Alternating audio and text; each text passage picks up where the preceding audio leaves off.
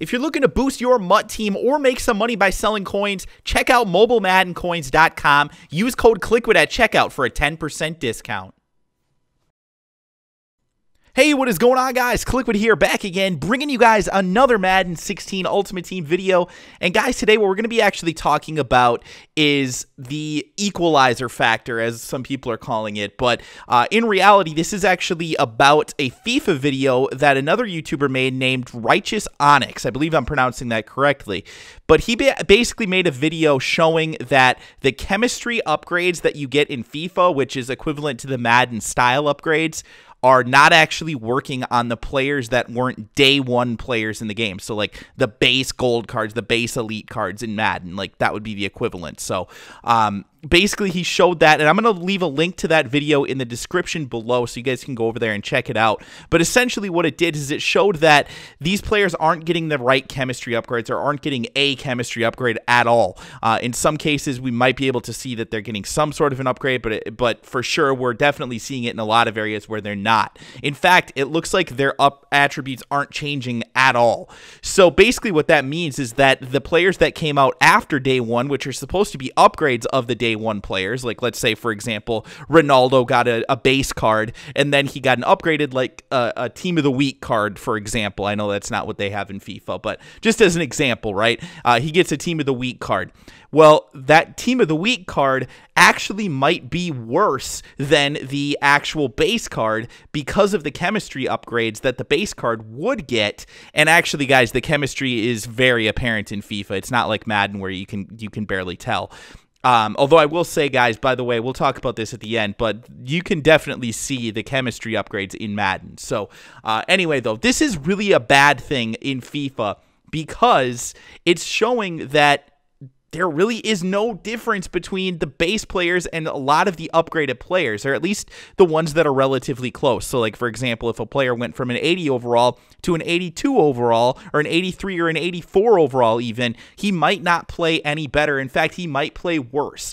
And that's really terrible, of course, because people are spending hundreds, if not thousands of dollars opening packs in that game to try and get those limited edition players that are actually going to play worse for them than the original card because the game is essentially lying to them.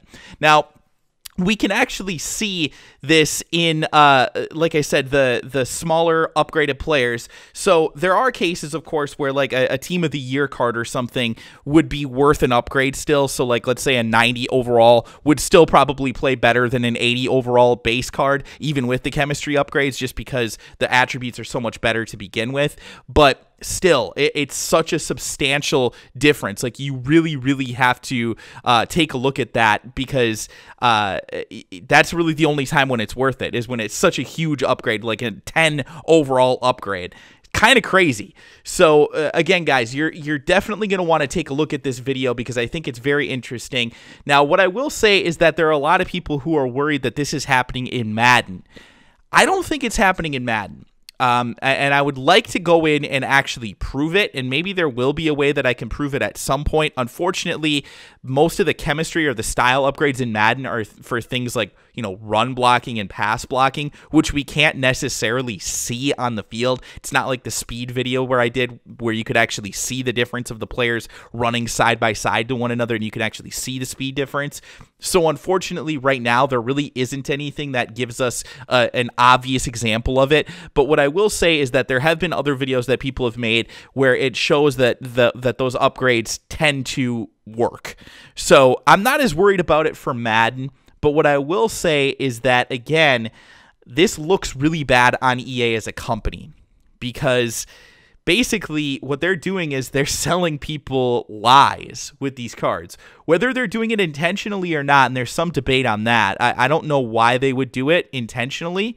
It seems kind of weird because there's no real benefit in them not having upgraded cards. It's not like it costs them anything to make the cards play better. I mean, it's like in Madden right now, basically everybody's getting a 99 overall because it doesn't matter. You know, like EA doesn't care if all the cards are 99 overall. So I don't see any reason why they would be doing it on purpose. But still, this looks really, really terrible for them as a company.